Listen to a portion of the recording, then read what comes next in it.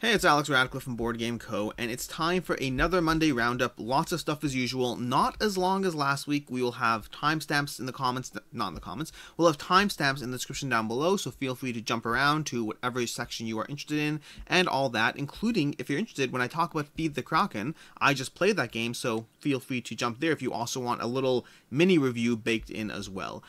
In a new tradition that I want to have fun with, I'm going to predict the length of time of this video, and I'm going to come in at, this one is not as long as last week, not as overwhelming. I'm going to come in at 43 minutes. Let's see how that plays out. We're going to go with 43 minutes. That is my prediction. Let's go in from there. So, jumping off there, we starting with Harry Potter Catch the Snitch, a Wizard sports game, which I don't know if this is, yeah, I did want this one first. So, Harry Potter Catch the Wizard, basically this one, Catch the Snitch, not the Wizard, this is one that they basically, Night Games created the game, and it was off to a rocky start. Now, a rocky start is obviously take a grain of salt. $64,000 is not a small amount of money, but for an IP with miniatures, Harry Potter, you know, the whole Quidditch, everything, it's one that could have been raking in a lot more, and there are a bunch of reasons for that. Part of it's going to be the high price point. Part of that's going to be the fact that they kind of try to upsell you into getting Harry Potter and a bunch of key characters, Draco Malfoy, Harry Potter, all these other things, but they try to upsell you them and buying them as an expansion. So this Harry Potter Quidditch game didn't have Harry Potter, which I think was a drastic misstep. It's a misstep that they realized because they kind of said when they come back for the, you know, the relaunch,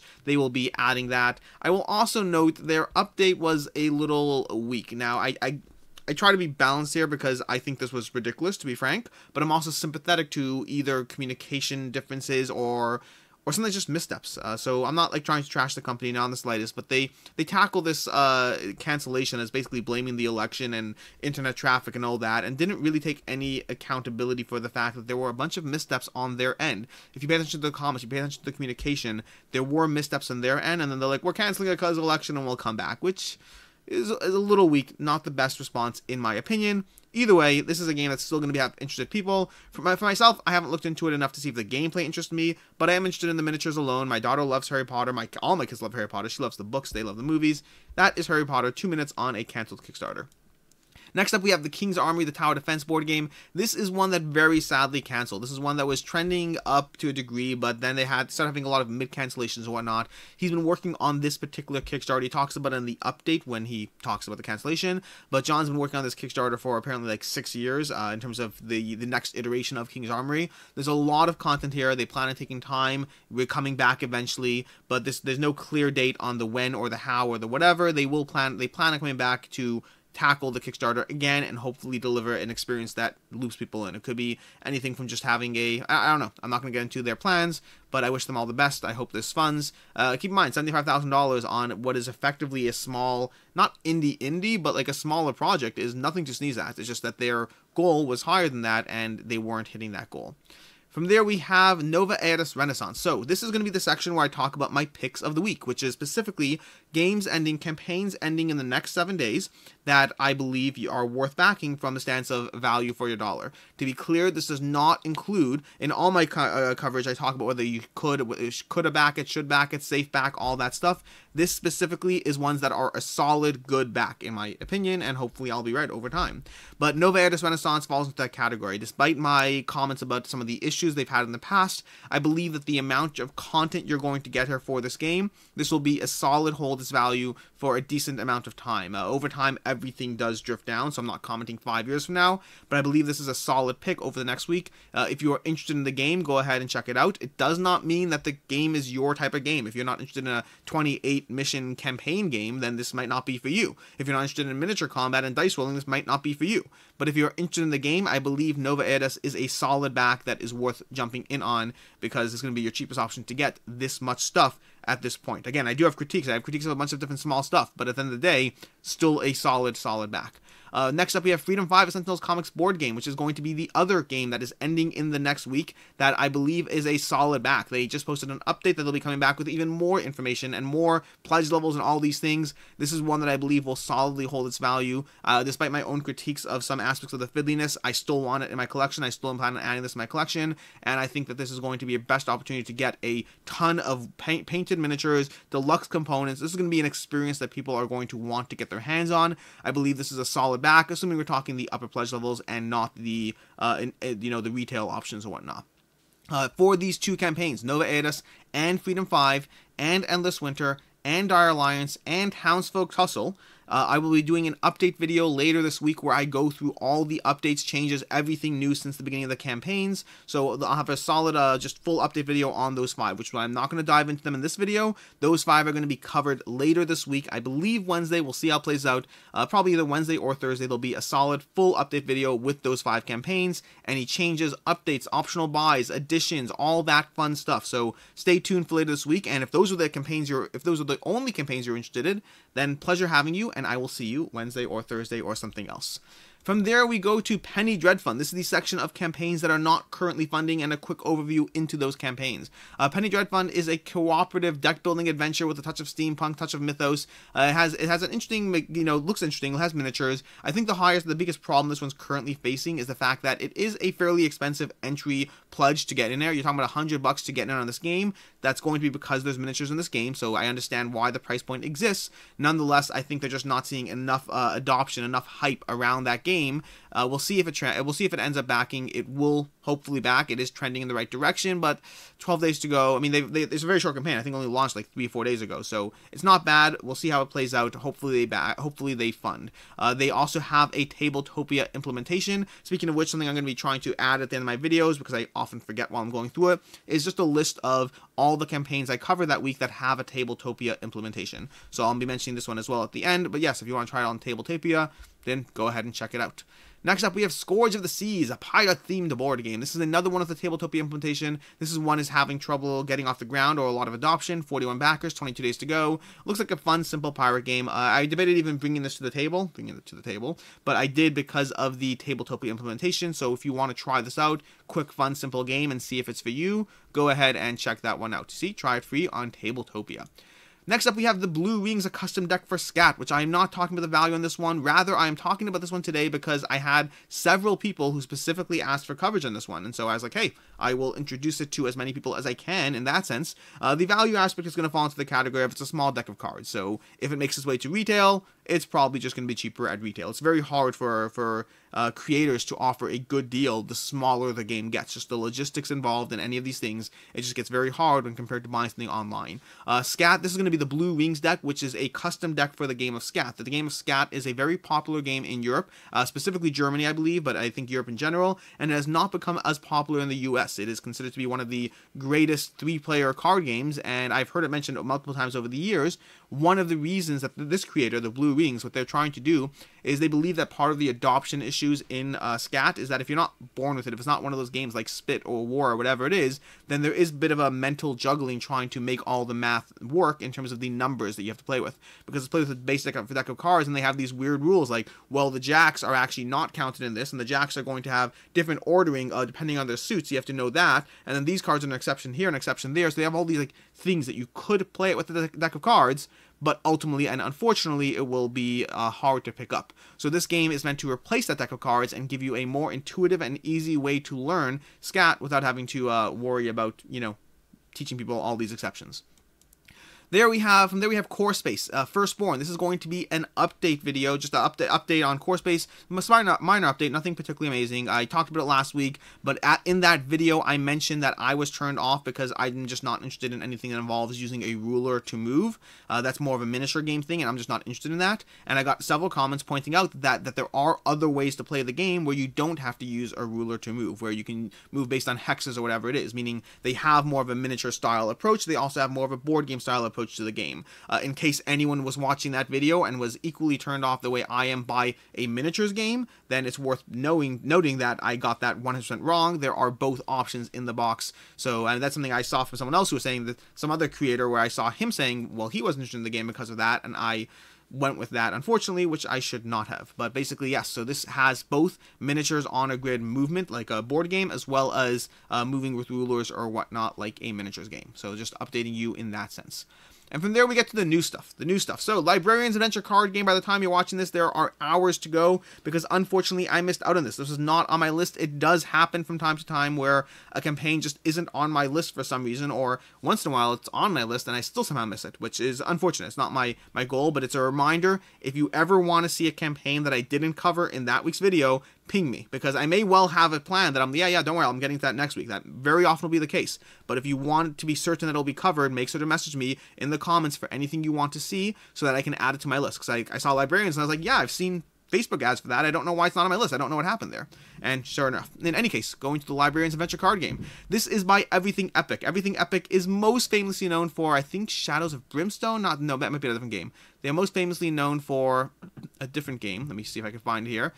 Secrets of the Lost Tomb. Okay, that I think is their most popular title that they've brought to the table. They have a bunch of other titles. Big Trouble in Little China is hard to get. Comor is a recent one. Rambo is a really recent one. They have a bunch of options, but I think Secrets of the Lost Tomb is their generally best done, most well-known title from Kickstarter or whatnot.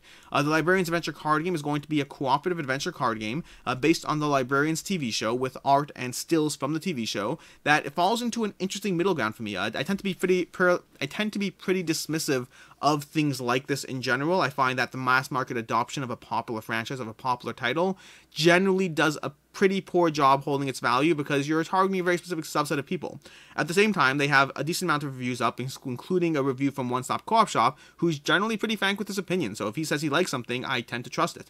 And so One Stop Co-op Shop seems to like the game, has a lot of promise about it. I don't know if he's keeping it long term or not, but he had generally pretty positive things to say. I do recommend watching that review because that is a big part of my hesitation of just writing this off as something that will not do a good job holding its value. As far as the pledge levels, there are a few pledge levels over here. The first is the $60 Librarians Adventure card game. The retail copy of the game will certainly not be that much. That being said, this does have extras and exclusives and whatnot, although let's go through those. So that $60 pledge level is going to give you, if I can find it over here, it's going to give you, okay, let's see if we can find it. There are stretch goals here. So all these are, most of these, it says all stretch goals are Kickstarter exclusive and limited edition. These will not be in the core box and not be in retail. That's the good news in terms of value. The bad news is it's all cosmetic and the type of cosmetic that people don't tend to care about as much. We have a foil artifact set, which is basically foil treatment on the artifact cards. It does not seem to be extra anything else, just foil treatment. So it's not new cards, it's deluxeified cards. We have alternate art for cards. We have a card storage box. We have an alternate art set 2. Divider cards, alternate art set 3. Hero deck boxes, alternate art set 4. Library donations, and then this whole thing which is currently unknown. So this add-on season 2, Wave 2 of the Librarians Adventure card game. I mean, we have 34 hours to go while I'm recording this, and I don't know what this is going to play out to. But basically everything up until this, and this does represent an unknown, so check this if there's any update by the time you watch this video to see if anything changed. But as far as the rest of it, it is all fairly cosmetic standard stuff like alternate art set and foil things. Those things tend to not do as good a job holding its value. If you're interested in the basic pledge, I recommend just waiting for retail. I think the gap in pricing between $60 plus shipping, I recommend waiting for retail. You'll get it significantly cheaper than that. That being said, the other options are much better. For $100, you are getting 2 expansions, including 2 Kickstarter exclusive expansions. Well, just to be clear, 2 expansions which are 2 Kickstarter exclusive expansions, not 4 expansions. So you're going to be getting the base game and all the stretch goals, as well as the fact you'll be getting 2 full expansions, both of which are Kickstarter exclusive. If this game does well, if this game picks up a following, if this game, for whatever reason, again, it's a little bit tricky because it's Kickstarter exclusive expansions, but if this game is well liked and if enough people are trying to hunt down the game, then the Kickstarter exclusive expansions will help it significantly in holding its value. $100 at the same time is fairly steep. This falls into that category. I hate this category, by the way. I generally like having an opinion. This falls heavily into the category where I'm just not sure. I can see it easily tanking and I can see it easily doing well. I don't know which way to go. My big recommendation would be, if you get it, jump in at the $100 pledge, or as well if you want all the extras, the high quality art prints, the custom metal dice, or the neoprene mat, then jump in at $145. I recommend skipping on the 60. The 100 is a bit of a toss-up, so make your own decision accordingly, and I'm sorry that I can't be more certain on this one. Moving on from there, we have Raid, a Viking card game. The art on this game is gorgeous, absolutely gorgeous. I'm loving there's a word for minimalistic. I'm loving the minimalistic and yet very beautiful design approach to this game. If you recognize the art style from Beasts of Balance, then that's because it's the same company that brought you Beasts of Balance, so that's why. The game looks amazing. Well, that's not true. The game art looks amazing. The gameplay looks intriguing. I don't see a bevy of reviews or opinions that make me confident in the gameplay, and that leads to basically me saying it's seems like a, back it if you want to, but also probably not a good back category. Now, what I mean by that is we have 2 pledge levels. This is a 2-player card game. You're going to get 2 decks, and you pass cards back and forth. I think there's drafting. I'm not sure. I recall recall seeing the war drafting. But yes, in terms of the pledge levels, for $20, you're going to get the standard edition pledge. That is going to be a $25 MSRP, but you are also paying shipping here. So basically, that standard edition pledge, you just, you may as well just get it at retail for cheaper and not pay shipping. So again, unless you want to support the creator, that is always a value system you have to take into account yourself. Your desire to get the game, your desire to appeal to your own FOMO, your desire to support the creator, those are all value systems you have to take into account. I am just commenting in general on these videos. I'm commenting on the economic value. Are they giving you a financial reason to back or not? And you can take that and incorporate it into your own other tiered system. And by the way, I've made exceptions in the past, and I continue to make exceptions. If I saw more reviews of this game talking about how great it was, I'd be inclined to make an exception. The art looks great. I'm just not prepared to take a risk on it because even though it looks great, I think I can get it cheaper later and wait for reviews and everything else. So the waiting for reviews is more of a bigger part for me. In terms of the Kickstarter exclusive edition, for $25, so an additional $5, you're going to get the Kickstarter exclusive edition, which comes with the Kickstarter exclusive game box and tarot art card art. So the retail edition is just going to give you over here, just going to give you those 2 decks. So you can get deck 1, deck 2. Part of the problem here is even with the $25 MSRP, these things are going to be available for like $15 at retail. I can't imagine it being significantly more than that. It's 2 decks of cards. That's not a lot you can ask for that. Yes, the art will help it hold its value, but only to a degree.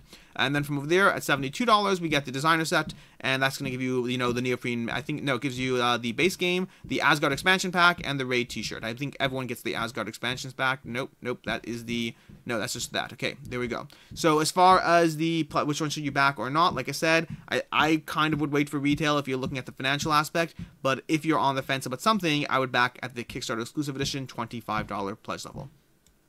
From there, we get to Neo-Morphosis Infestation, which is really more of an update video, so I guess I should have put this earlier in the queue. But Neo-Morphosis Infestation is it's struggling along. This is one I talked about briefly last week. It's struggling. They had the Kickstarter originally back in January. They got to roughly, I can't remember exactly, roughly 180,000, maybe 190,000, and then they canceled, unfortunately. And then they came back now, which is good. Relaunches are good, but the longer you wait, it can be problematic because you lose a lot of people who were interested. And additionally, this is just a very busy season for Kickstarters. Lots of good looking stuff, and I think it's struggling in that sense. Again, keep in mind, $220,000 is not struggling, it's just in comparison to what they thought they would do better, and clearly they aren't. In terms of backers right now, the problem is they did something I just talked about. I put a video yesterday about Kickstarter early birds. I recommend checking that out. It talks about stuff like this, but they basically put up an early bird pledge, and you can jump in and get a early bird pledge for the game, and you get something extra. The problem is, if you change your mind, you're dropping out, and now you're losing funding, you're losing backers. Early birds are a double-edged sword. They generally can help a campaign. They can also hurt a campaign. Like I said, watch yesterday's video for a full deep dive on that subject. As far as the campaign, I hope it does well. I want to see more stuff. They have iterated and changed towards adding daily, I don't know if it's daily, but consistent just bonuses for, hey, thanks for still being here with us, and here's another bonus. And they said they will not be canceling this time around. They said like last time they saw things they could improve upon, so they did so, and this time around they already improved upon it, so it is what it is, and it's going to go towards completion towards the end. For myself, I am interested in the game, and I believe it'll hold its value. I talked about this last week, so I will probably be backing it myself. I'll probably be keeping my pledge. There's enough things that are interesting about the game that I think it has a potential space on my shelf next to games like Zombicide, like Besiege, like whatever. In terms of whether it'll hold, whether it'll stay in that collection, I don't know. I will be trying it as soon as I'm getting it. As soon as I get it, I will try it and see if it's for me. Either I will like it, I will like what it adds to the table, what new things it brings, or I will be selling it while the market is still interested in those games. Just people who missed out on the campaign who are like, Neo-Morphosis, I want Neo-Morphosis. This is the whole premise of all these value conversations I have about Kickstarter. Next up, we have Feed the Kraken. Feed the Kraken, which I did a live playthrough. You can check it out on Game for Life BG, so you can go ahead and subscribe down below. I will put a link if you would like to subscribe to our channel. But I had a live playthrough of this game, so feel free to check that out in terms of seeing my impressions as I go along, and you will see my impressions as I go along. You'll get a feel for what my thoughts were on the game, and in terms of giving you my thoughts on the game, it's not going to be a full review. I've only played the game one time, which I don't mind doing a review of a game I've played once, but I'd rather at least have a game in front of me and give it a few more plays. But in any case, Feed the Kraken, before we get into the value conversation, I really enjoyed this game. I 100% plan on adding this to my collection. Whether I do it on Kickstarter or not, I don't yet know, and I'll get into that in the value part. But in terms of the game itself, I 100% plan on adding to my collection. It is thoroughly enjoyable. Our game was online and took roughly 2 hours, but they say in person should take around 45 minutes to an hour. I have no problem believing that. The amount of hoops we were jumping through to play it online, it's not ideal. And I can totally see this playing in the 45 to hour range, and I love the gameplay for what it delivers in that punch. And my thing with hidden roll games is I don't like 3-hour hidden roll games. I've talked about this in the past. I just find that if someone realizes you're bad or realizes you're whatever, you're now stuck in a 3-hour game and you're not having fun. For me, One Night Ultimate Werewolf, is currently one of my favorite hidden roll games because of the fact that if you're having a bad game, it's 7 minutes of a bad game. You can just, move on to the next one and reset.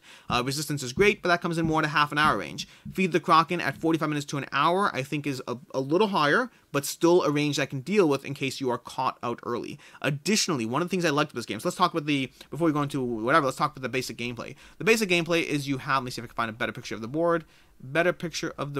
If we can find it here. So the gameplay involves you're either a pirate, I think I'm just going to go back to that original board there. Okay, so going to this board over here,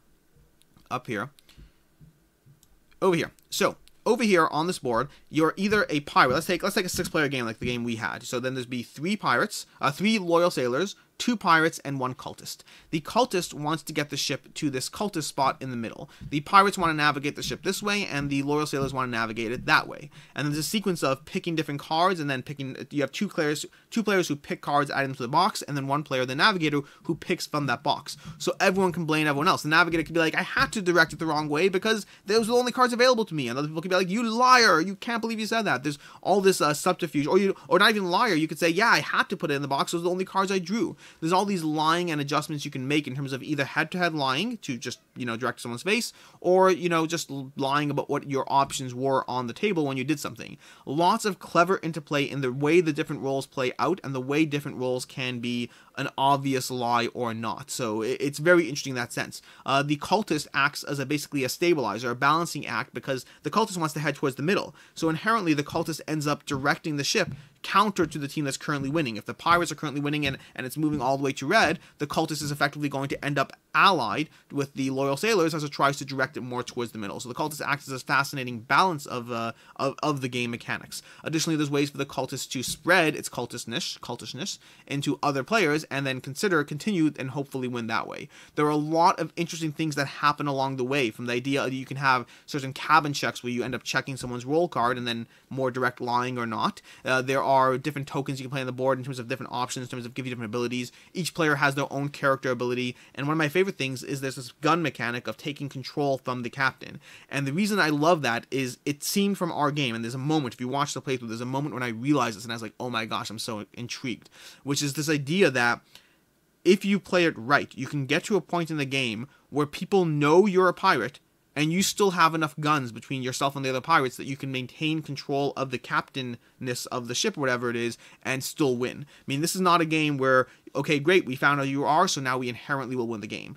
If you found out who the pirates are, yes, that's a good thing for you. But the pirates, if they've planned well and they've kept their roles and they have their guns, they can still basically control the ship nonetheless. It works really well. That applies the other direction as well, by the way. You can figure things out and still manage to keep degrees of control in the game, which I like a lot. I think the game is a solid game. I think it will be added to a lot of game shelves. I think a lot of people will be very, very happy with this game. And like I said, I plan on adding it to my collection. I love hidden roll games in general. My biggest problem is they all seem to occupy the same space. It's a question of, did you do something new that makes it worth adding to my collection? And Feed the Kraken 100% does something new. So color me interested in this game. As far as the value pledge or whatnot, the value proposition, so that's where it's less good news. Not bad news, less good news. This is there's going to be 2 options on the table.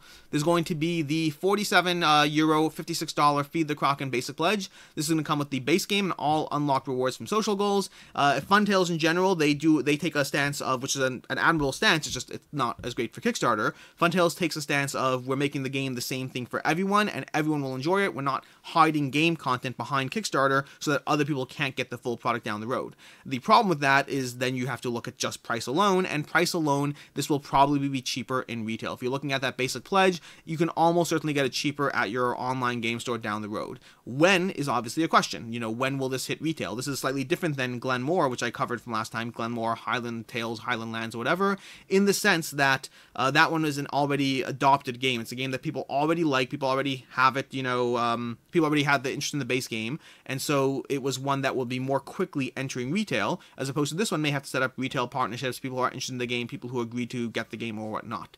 But the good news, though, is that higher pledge level, the deluxe pledge level, is one that, first of all, more people are backing it. We have 287 at the base pledge and 1,169 at the deluxe pledge. I completely agree with that. I'll go through what's covered in that pledge shortly, but basically the deluxe pledge is also tentatively available later. It's not Kickstarter exclusive. At the same time, as a deluxe pledge, especially on a new game, it is unlikely that you will be able to consistently get your hands on this copy, meaning they said this themselves. They said it's going to be a more limited print run. Now, obviously, if there's enough demand, that means things will be printed out. If game stores are selling out of the few deluxe pledges they have, then eventually more will be reprinted. But the cycle, the time delay in terms of when you can potentially get a Feed the Kraken deluxe pledge, or even just the aspect of limited versus not limited, those things are giant questions, meaning I have no clue what reliability, what availability you have in getting that deluxe pledge and when you'll be able to get it. So my recommendation for this game is, if you're not in a rush at all and you don't care and you're on the fence and you don't want the game, wait for retail. If you want the game, and like I said, it's a good game, then I do recommend backing at the deluxe pledge. You may end up paying more, to be very clear. I'm not saying you won't. You may end up paying more, but I think it's a good game. I think you'll get a lot of good game time out of that game. As far as what's included in the deluxe pledge, let's go through some of that. There's more to cover here. So, the deluxe pledge over here. So, we have the big box pledge over here is going to give you the big box. They both come with this instable miniature. They're both great, by the way. They're both deluxe to a degree. The deluxe is just more deluxe. Then with more of the cards, the tokens, the wooden guns, all these stuff, all these tiles, ability cards, off-duty signs, which is a mechanic in the game, the badges, which look great, the discard pile, and the deluxe edition gives you all these other things. It gives you deluxe Kraken miniatures in terms of putting the Kraken on the board. It gives you deluxe badges to hand out. These are like incredibly, look at these badges. They're colored, they're three-dimensional, 7x7. They're big badges, and they're colored chunks of plastic that you can pass around. You can be like, okay, you're my navigator, you're my lieutenant. These are the draw and discard piles, so the high quality faction ships that go in your bag, 11 sea bags, the deluxe inlay. There's a lot more going on in the deluxe pledge to justify its value. I think if you like this game, this is a game you're going to want. Think Secret Hitler and the big wooden box in Secret Hitler. I think that's what the deluxe pledge is probably looking at over here. Something that will be available to a degree, but people are going to like this game and they're going to want that one, and it will possibly, especially when it's out of print, when it's between runs, I think it'll sell for, you know, more than its value. When it's in print is the part where it's a little harder. One last thing to cover on this game that I want to talk about is the art in this game. Not just the art. The art's amazing. I don't care about that. Well, I do care about that. I like amazing art. Rather, the art in this game, in terms of their adoption of real life people to the game. Look at her. She, by the way, this is Board Games for Life, I think. That's her channel name. Yeah, Game for Life BG. This is her. This is her from, I think, I can't remember. I apologize. It was Hella. So this is Hella from Board Games for Life, or I may have said the name wrong again. But this is her basically. But this looks like a real character, and there's so many of these people, real people who they incorporated the art, the designers, Nils from Fun Tales. They incorporated real people into board games and didn't make them look like garbage, which is, I'm so happy with that, because I love the concept of introducing real people to games. I like the idea of having a Sam Healy, Tom Vassell. Put me in a board game. I'll eventually play it. But I don't like the idea of when you play that character and you look at the card and you're like, oh, this looks off. And I don't want that. I don't want to be in a board game if people don't want to play with my card, because that would be, it's make it look good. And this game, Fun Tales, or the artist here, the artist is, let me see if I can find him over here.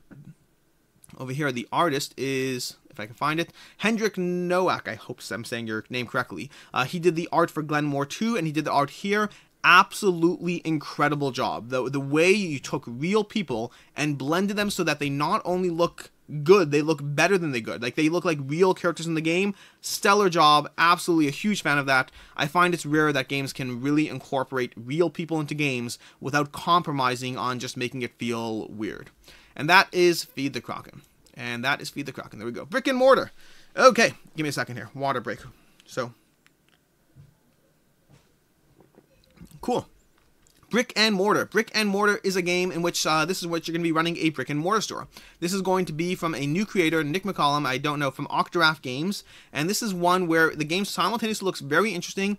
It's also on the expensive side, and well, it doesn't give you enough exclusive stuff yet to justify that. So let's go through that. So this is going to be a game which you're running a brick and mortar store. A game that, the concept which is very dear to my heart, because Board Game Stow is, well, Board Game Co., not Board Game Stow. Board Game Co. is we are a retail operation, not brick and mortar, but nonetheless the idea, the principles are interesting to me. And you can pull different stores into your thing. You can run an online store, you can run a thrift store.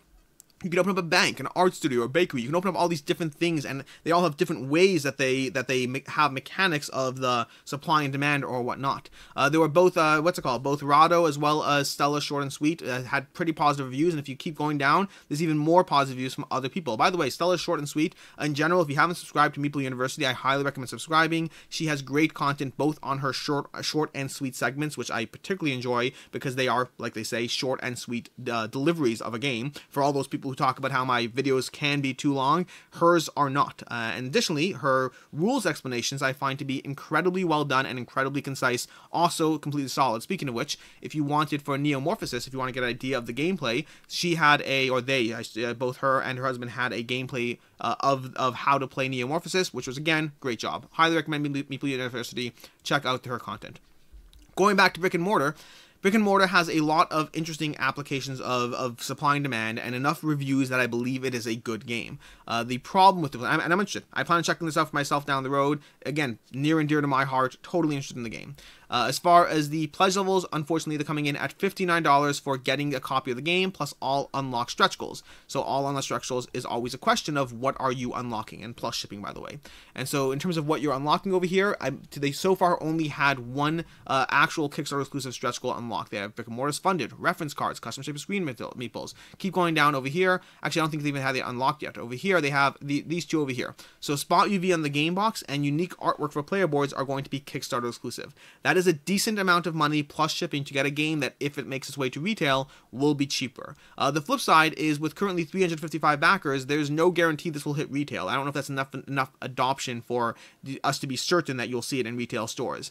In terms of what you should do, my recommendation is, if you are on the fence and you really want this game, if you really want this game, back the game. I think you're probably overpaying, but there may not be an alternative to get the game later. If you're not particularly sold on the game, it's probably, unfortunately, worth passing, because if you're not going to miss out on it, it will probably be available cheaper at retail. Obviously, to take into account supporting the creator and any of those reasons as well. For myself, I haven't decided. I'm leaning towards no, but I kind of want a copy of the game.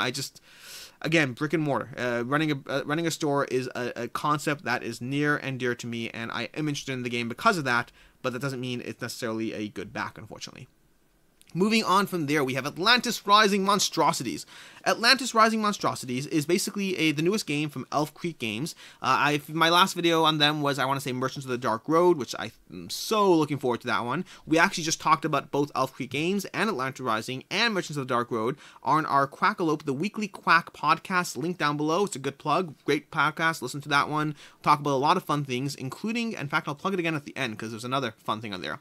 But in any case, Atlantis Rising is going to be the Kickstarter. This is the Monstrosities expansion to Atlantis Rising, and it's going to be it's going to be more stuff to your Atlantis Rising game. If you like Atlantis Rising, which is a well-rated game, I think this is like an 8.0 on Board Game Geek. I could be wrong with that. Double check it yourself.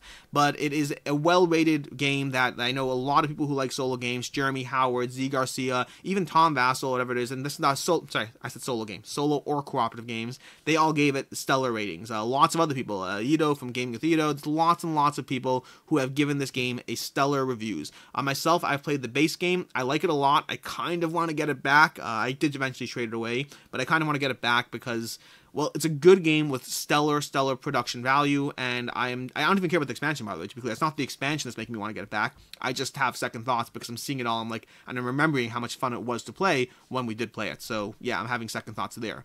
In terms of the pledge levels are going to come at a few things. So to begin with, we have, let me see if I can scroll this properly. So We have over here, for $1, access to the Pledge Manager. For $15 retail. For $29, you get the Ally Monstrosities expansion. If you're in the US, this will ship for $4. That's going to bring it roughly in line with the retail price. They didn't have official MSRP, but if you extrapolate back from the base game of how they priced it, that one compared to retail, the $29 plus $4 shipping is going to be roughly in line with what you can get it if you're buying it at your local online game store. Additionally, you will get some Kickstarter exclusive stuff. So far, they just have a custom meeple set, an alternate meeple set for Kickstarter backers. That's the one thing you're getting that's exclusive as of now. We have days left, so we have 12 days left, something like that. So we have, let me see if I can pull this up here. We have 12 days to go, so there may well be more exclusive stuff added, which will obviously increase the level of deal. Additionally, their games, because they are in high demand, because their games are hard to get your hands on, people like them, they regularly go through print runs being out. So my recommendation is, if you like Atlantis Rising, my recommendation is just jump in on Monstrosities. It's going to be a decent price, not as of right now until more stuff is unlocked. It's not an amazing price, it's a decent price, but if more stuff is unlocked, it's only going to add, and additionally, you don't want to be paying through the nose, both in those first few months until it hits retail, as well as down the road when it's between print runs or anything like that. Additionally, you can get the base game as well. You can get the base game for $54. You can get the two of them together for $79, which is like a $3-4 discount of the two.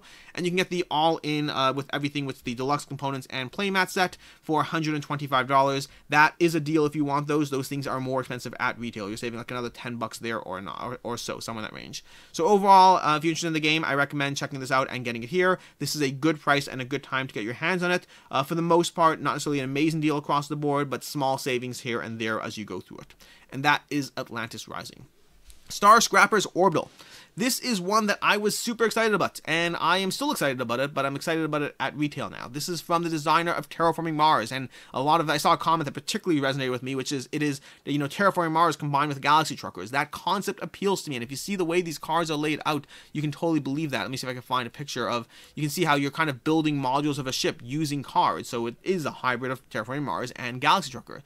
The art looks amazing. Hexy Studios have done a tremendous job at the presentation of this game, and I'm really looking forward to actually getting my hands on a copy and playing this game because, well, it's the design of Terraforming Mars. It combines Galaxy Trucker and Terraforming Mars to a degree. Those are all things that hook me on it.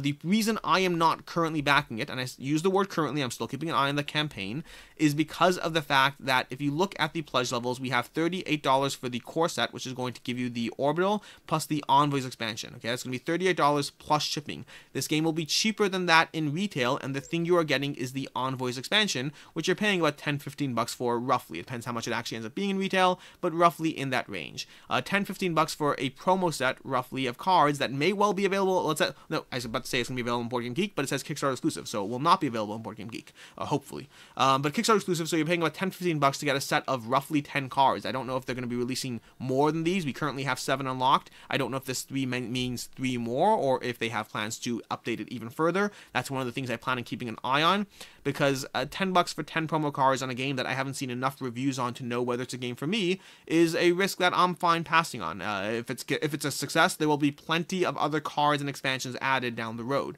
So I'm kind of just waiting till retail, despite being incredibly interested in the game. That being said, I don't think it's a terrible price. You're paying like $10-15 more for the game to get your hands on it early. So it's not like this is, it's not like the worst thing ever. It's just, and you're getting the promo pack for it. For me, it's just I'm willing to wait. But it's, again, not a terrible buy, not a particularly good buy. You're paying a little more, but they're giving you a promo pack. At €55 or $66, you get the Deluxe Crew expansion, which is going to give you the exclusive crew, which is basically 25 organic glass astronauts. Now, I believe organic glass is acrylic, so I believe it's 25 acrylic astronauts based on Googling it. I saw someone else say it's plastic, so I'm not sure if it's acrylic or plastic, or either way. Point is, I kind of just don't really care. I'm totally fine with those meeples. This is not a game where I particularly care about having standees. I'm generally not a fan of standees to begin with. I prefer, well, miniatures or meeples. So that is Star Scrappers Orbital. Basically, overall, overall, looks like a great game from a designer who we know has his chops or whatnot, and the price point is just a little more than I feel the need to pay, but you are getting a promotional set out of it. From there, we have the Mariana Trench, and the Mariana Trench is one that, okay, so this is one that we have 839 backers, $22,000. This is going to be by Tristan Rossim, who actually, by the way, fun fact, is a designer, is an artist on Brick and Mortar. So he's involved in 2 of these projects today. but the Mariana Trench is going to be their first creative project. It is a light, I believe it's cooperative as well, but everyone I've seen so far has been talking about it more like a solo game. So it's a solo or 2-player pocket-sized game. There we go. And so you're basically, you know, navigating the ship underwater. It kind of has like a card row similar to Space Hulk Death Angel, a card game. Gameplay seems totally different, but that card row aspect looks similar. You're gonna be moving your submarine up and down, capturing sea beasts, upgrading your sub, doing different things. Looks super intriguing. The biggest problem with it is just the price point compared to the box, but there are extras to compensate. So if you look at that, it's going to be $24 to get the Mariana Trench base game, including the core game and all applicable stretch goals. A game this size at retail is probably going to be closer to the range of like $12, maybe $15. It's a small game. The good news, to cover that gap, you're going to get some things, which are basically you're going to get a Kickstarter expansion and a Kickstarter. So there's going to be the, let's see if we can find it here. The Creatures expansion is going to be available to all backers. It is not Kickstarter exclusive, and you'll be getting the 20,000 Leagues Under the Sea Kickstarter exclusive character to, you know, command the command of Master Submariner Captain Nemo. So you're going to get some Kickstarter exclusive and an expansion, and then they're still unlocking things as the campaign continues to grow. I would say if you're interested, take a look. The difference in pricing you're looking at here is not significant. Is it a good back? It's not a great back, but also, again, not a big gap in terms of that extra monetary difference. This is the nature of smaller games on Kickstarter. It is unfortunately harder to provide a good deal, just the nature of logistics. Again, you're talking about a handful of bucks, so if you're interested, feel free to take the plunge, support the creator. That being said, you're probably not going to see your full pledge back on this one. Next up, we have Pachacuna. Pachacuna, I just put a review of this game. So this is the llama game, or alpaca. I saw someone say it's alpaca, so if it's alpacas, I apologize. But this is basically by, I don't remember the name, Triceratops. This is by a company, is the Triceratops. They have one main game that they've created in the past. They have other games they've done, but I think their main one that I was looking at was, if I could look over here, was Darwin's Choice. And we're going to reference that in terms of the value aspect. But before we get into that, the game itself is a 2-player abstract game in which you are navigating the valleys with your llamas or alpacas. In terms of one player can navigate along the mountains, one player can navigate along the valleys, and you can be moving back and forth and figuring all that out in terms of trying to get from village to village in a pick up and deliver game. You're going to be constantly turning your tiles, you're going to be getting resources, trading them in for llamas, doing lots of fun things. Overall, I really liked the game. I thought it was a lot of fun. We played it a bunch of times, enjoyed the experience. For myself, I was concerned that the setup was a little tedious, and some aspects of the gameplay could devolve into a little back and forth, but overall, a solid experience. If you are interested in it, I recommend checking it out, while also not feeling that it is my favorite abstract. In terms of the campaign itself, I believe it'll hold its value. Hard to know entirely. So I saw a lot of comments on the price. In terms of addressing the price, yes, it's expensive, but these are those are two dual layer tiles that are really premium and chunky feel, even in the prototype. I can't even imagine what the final product is going to be like. So I can totally buy into the price. Now, keep in mind, that just justifies why the price is what the price is. It does not justify whether you are willing to pay that price for this game. That is a personal determination. In terms of holding its value, looking at looking at Darwin's Choice, looking at how that one has been done, overall that has held its value decently. Not a particular amazing back, but this is not one that's going to fly into retail and be sold down the road in terms of for $20 less or whatever. So I think it's an okay back, not a great back, not a bad back. I think it's an okay back. You might lose a few bucks. If you're trying to sell it to yourself, you may not get your full money back. But in terms of your options to get it now versus later, I think this is a decent option to get it now. That, I believe, covers everything in the video, which leads us to the things coming next week. So, introducing Kapow, a Fast and Furious buildable dice superhero game. So these are 4 campaigns that are coming next week in the next 7 days. That will be, These are coming in the next 7 days. There's going to be like 14 campaigns in the next 7 days, but these are the 4 I picked out to talk about. So first of all, there's Kapow by White Wizard Games. These are the same people who brought you Star Realms. That's going to be what they're most known for. This is a building dice crafting superhero game. I'm simultaneously intrigued. The art on the dice itself is not pulling me in, so I wonder what the final product looks like, but the concept of a dice drafting hero game looks interesting to me. Color me intrigued. I will obviously cover it and let you know more next week. Next up, we have Side Room Games is bringing you Elements of the Gods. Elements of the Gods is their newest game. I don't know much about this game. I just know it looks pretty, and Side Room Games has had a few different games under the belt that have been decently rated, so I am definitely color me intrigued on this one. We'll see how it plays out. Next up, we have the Big Box Pursuit of Happiness. Big Box is coming to Kickstarter November 10th. This is going to cover you all your Pursuit of Happiness stuff in one giant box for your consumption. And finally, and most importantly, is Burncycle. Burncycle, which is my other plug for the podcast with Jeremy Howard. We talked about Burncycle on the podcast, so feel free to jump in there. This one I am super excited about. I cannot tell you how excited about it. Well, I could tell you. I'm super excited about it. This is coming November 10th, and I would keep talking about it, but I have 14 seconds left in order to stay in that 43-minute mark that I promised you at the beginning. So, I am Alex Radcliffe from Board Game Co. I hope you enjoyed this video. Until next time, have a good one.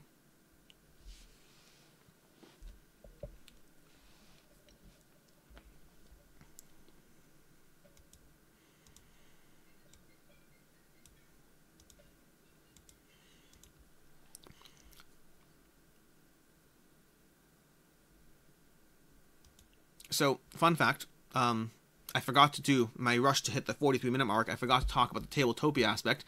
Games available on Tabletopia from games I talked about this week, however briefly. We have Penny Dreadfun, Scourge of the Seas, Freedom 5, Endless Winter, Dire Alliance, Townsfolk Tussle, and Brick and Mortar has a coming soon available to Tabletopia. When I say Tabletopia, I mean Tabletop Simulator or Tabletopia, so either one of those.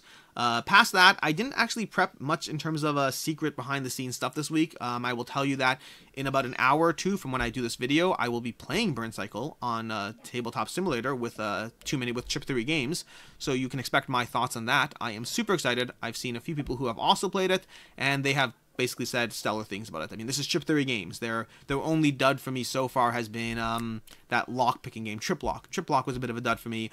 Too Many Bones, one of my favorite games of all times. Hoplomachus was a great series of games that I just preferred Too Many Bones, so I just kept Too Many Bones.